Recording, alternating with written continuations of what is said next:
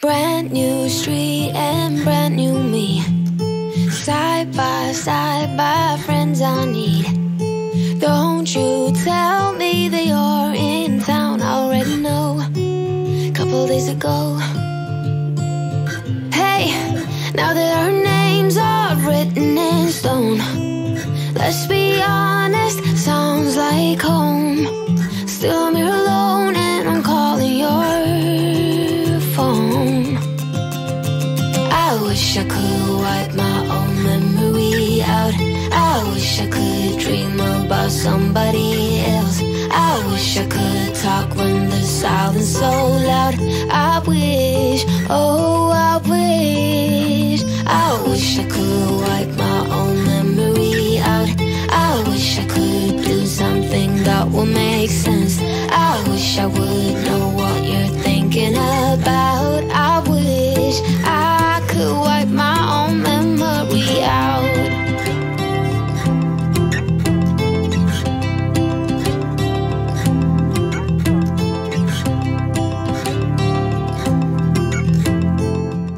Kapigi, welcome back again here sa ating channel. Ito pa rin ang iyong host, si Miss Piggy Farm Channel. Welcome back again here sa ating Piggery Business 2022. Hi po sa ating mga subscribers at lagi nagko-comments, nag-share po ng ating mga videos.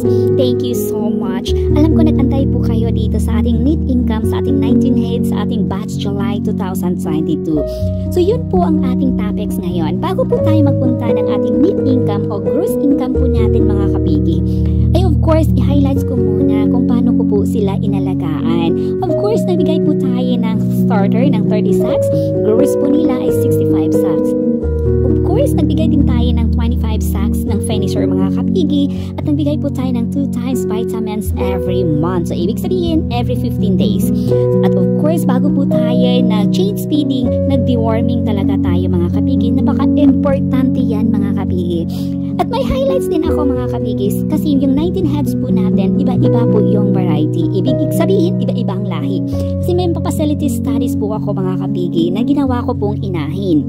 Ang large white po natin, nakakuha po siya ng 104 kilos. Ang ating fit3, nakakuha po tayo ng 94 kilos. At of course, ang ating churux at pure white mga kapigi, nakakuha po tayo ng 115 kilos. So yun mga kapigi, no, kung tayo po ay gagawa ng mga inahin, dun tayo pipili sa mas mabilis lumaki at mabigat. So now mga kapigi, punta po tayo dito sa ating cost, okay? At saka total po natin kung ilang kilos yung nakuha natin sa 19 kilos. Nakuha po tayo ng 1,930 kilos mga kapigi. At of course, ang ating total cost po sa ating past July is 210,376,000 pesos mga kapigi. So ito po ang katawan ng ating mga alaga mga kapigi, no? Ito po sila. Bago po natin sila nabinta mga kapigi ay hindi po sila mga matataba pero napakasulido yan mga kapigi. That's the reason that we keep a finisher stage at nagbigay ako ng kanilang corn, crack corn at suya. Minimix ko mga kapigi, nakakamura pa tayo at of course quality yung ating mga alaga mga kapigi, no? So kung nakikita nyo po ang kanilang katawan ay hindi po sila matataba pero napakasulido yan, napakabigat yan mga kapigi. So dito tayo sa portion mga kapigi, napaka quite interesting kasi dito na topics ay pag-uusapan na po natin kung magkano nga ba ang aking net income sa ating 199 days ang ating 19 heads mga kapigi. So naka-net income po tayo ng 148,154 mga kapigi. It's not so bad mga kapigi. Kasi tumataas na din ang mga feeds natin ngayon. At of course, ang ating electricity, ang ating water. So yung feeds po this month mga kapigi o last month, tumaas po ng 10%.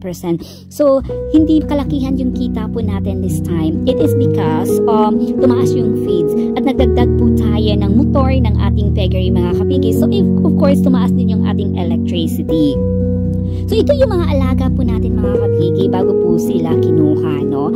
So kung nakita niyo sila mga kapigi, hindi po sila katabaan pero napakabigat yan mga kapigi. Kasi ngayon binigyan po natin sila ng 25 days na finisher kasama na yung corn, crack corn at of course ang ating suya. So yun mga kapigi, kung tayo po ay nag-aalaga talaga mga kapigi, kung nakikita niyo po ang aking mga timbang ng aking mga alaga, pipili talaga tayo mga kapigi sa saan tayo mas mabilis at mabigat ng aking mga alaga. So, yun ang mga facility studies ko mga kapigi, no? Para malalago talaga yung ating mga business po ng ating piggery business. Kasi alam po natin, ang piggery business, i-focus lang po natin at alam ko ang piggery business mga kapigi ay kung marunong ka lang, mabilis talaga yung kitaan po dito mga kapigi. Yun mga kapigi, no?